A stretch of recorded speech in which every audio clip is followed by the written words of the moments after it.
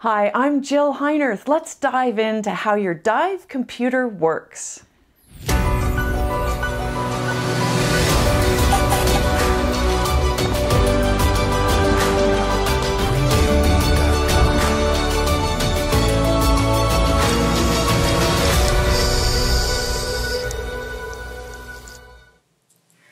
I'm Jill Heinerth, tech diver, instructor, and underwater explorer.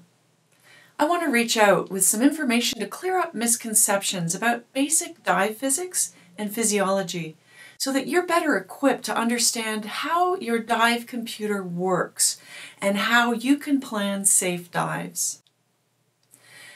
As an underwater explorer, I know that diving tools like computers are critical for my ability to go to remote corners of our water planet. To stand up to modern exploration, these tools need to be constantly improved through research and testing. They are the technology enabling my work and also what helps me push the very limits of human potential. Almost every scuba diver has seen the same demonstration in class. Take 2 bottles of carbonated soda, then open the first bottle quickly to watch the formation of large bubbles. Then take the second bottle and open it slowly, and you'll only hear a small burp or fizz. It's an excellent metaphor for what happens in the human body when ascending from a scuba dive. Gas is released from solution from our tissues when we ascend, when we come up from the dive. Let me describe this in a little bit more of a technical way. Oxygen molecules that we breathe become bound to blood by hemoglobin. And as we dive, they also dissolve into our blood plasma. Nitrogen, an inert gas, has absolutely no use in the human body, so it's dissolved into our tissues when we descend and stay down at depth. Basically, it's stored there temporarily until we come up. As the partial pressure of gases in our lungs increases, more of this gas dissolves into solution into our tissues. Descending increases ambient pressure surrounding our bodies. If you descend to 30 meters, 100 feet, 4 atmospheres, and stay there, eventually your tissues will saturate uniformly at this depth. You won't get bent if you stay there. The problem is when you ascend, when you lower the pressure that's exerted on your body. Our bodies are made up of different types of tissues, such as blood, brain, ligaments, skin, cartilage, bone, fat, and other organs. These tissues are perfused with blood in different amounts, and therefore absorb and release dissolved gases at different rates.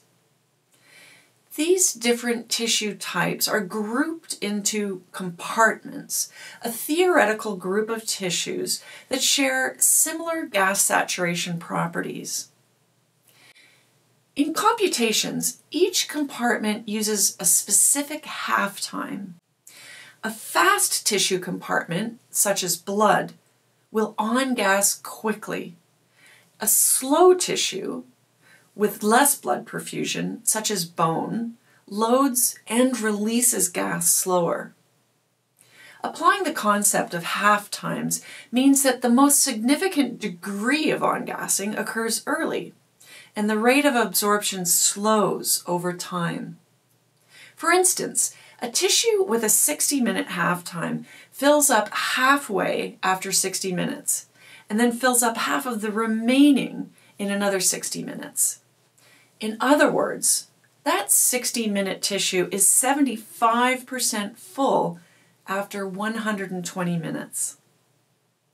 The same concept applies in the opposite direction when the diver swims up.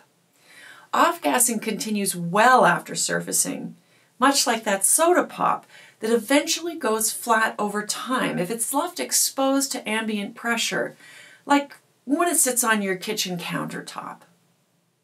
To be clear, If you stay down, all your tissues will eventually fill with inert gas. As soon as you start to ascend, the reduced ambient pressure triggers off-gassing due to a mechanism called supersaturation.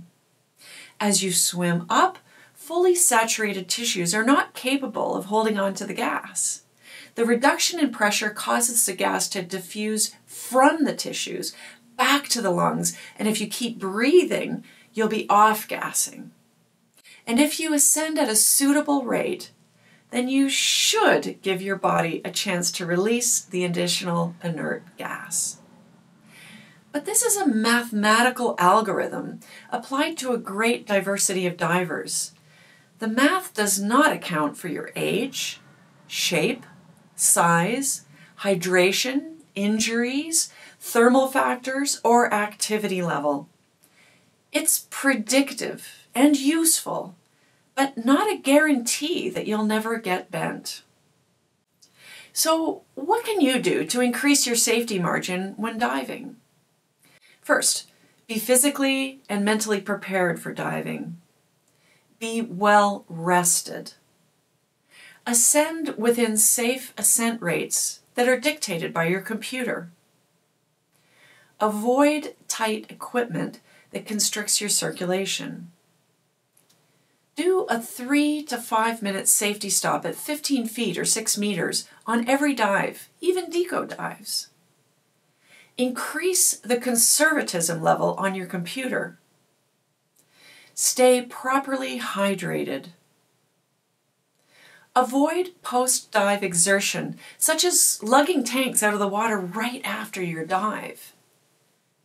Carefully monitor exertion levels and thermal factors on dives so that they match during the working and decompression or safety stop phases of your dive. Use oxygen-rich mixes to aid in off-gassing if you're qualified to do so. Do some surface deco if the thermal factors allow you to do so. In other words, just hang out on the surface before getting out of the water. In the next video installment, I'll discuss the basics of how this math is applied to create a model for a diving table or computer. Join me next time. I'd like to thank Sunto for supporting this educational video series.